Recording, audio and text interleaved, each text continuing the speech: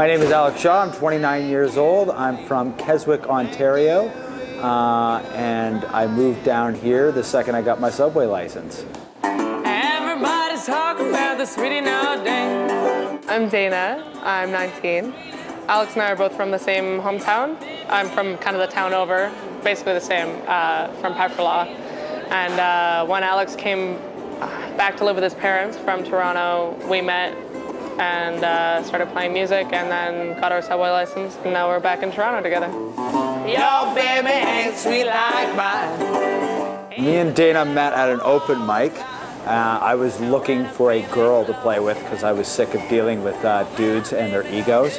So I was specifically looking for a girl to play with, and the first one that I went for in my hunt, I saw her and she was playing ukulele and singing. I'm like, ah, okay, she's good. We'll see if we can do something with her. And then 2 months later, I actually handed her a washboard and said, learn how to play this. And then she got amazing at it. So that's how that story started. We've been busking in the subway for 5 months. We usually go out 5-6 days a week for maybe 5 hours each day. And we have, you know, other jobs to make ends meet, but we really enjoy this. And I used to be in a band that was doing clubs, and I much prefer this. I like having an audience that isn't your friends. It's not people who are there to see you and be like, oh yeah, you're awesome. It's people who want to ignore you. It's the best audience ever for a creative person. The audience doesn't want to pay you. They want to keep their money. They're not like walking around like, oh, who can I give this $5 bill to? It's like you have to be putting on a show that's worthy enough for them to be paying you. And I find that really interesting.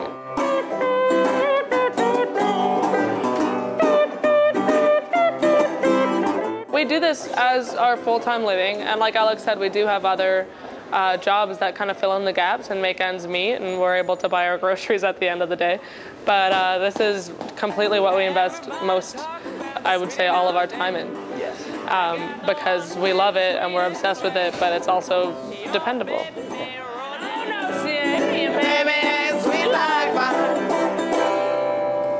There you go.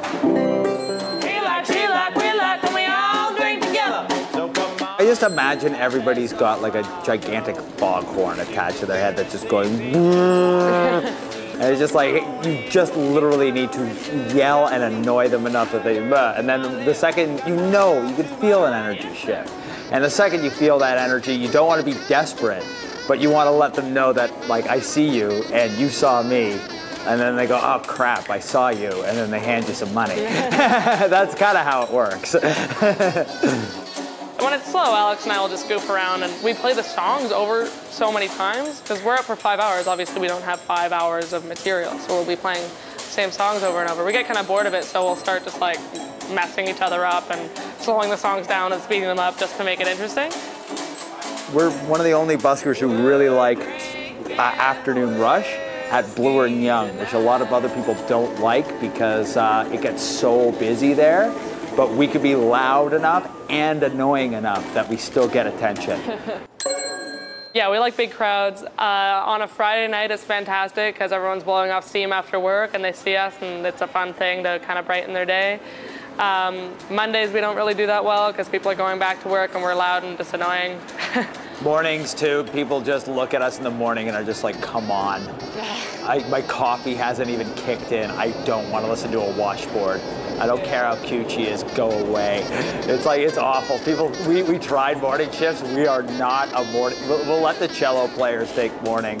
They do, the classical guys are way better at doing mornings than us. We're afternoon shifters. Plus we don't like waking up either, so otherwise I'd have a real job.